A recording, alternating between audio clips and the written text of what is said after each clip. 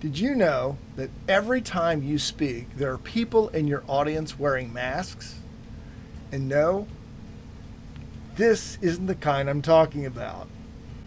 The ones I'm talking about are much more emotional and much deeper.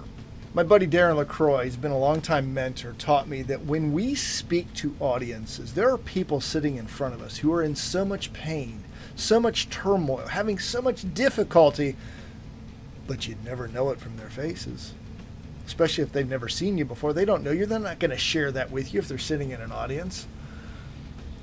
But what they are there for, and you heard this in the last video, they need hope.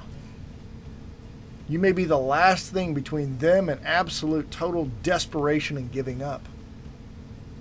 They may be having financial challenges, marital problems, health issues. When you tell the story of someone who overcame, in some cases, some drastic and dramatic obstacles, that may be just what they need to help them start to drop the mask. So never forget, the importance of your story is much more than you can ever realize. You've heard me say this in another video. Most of the time, we never know how we impact folks. But just know this, they are wearing a mask. Again, not this kind, but this is symbolic. If you can just, at the very least, get them to do this with their emotions and start to take it off, you will have a lasting impact far beyond the time you have in front of them.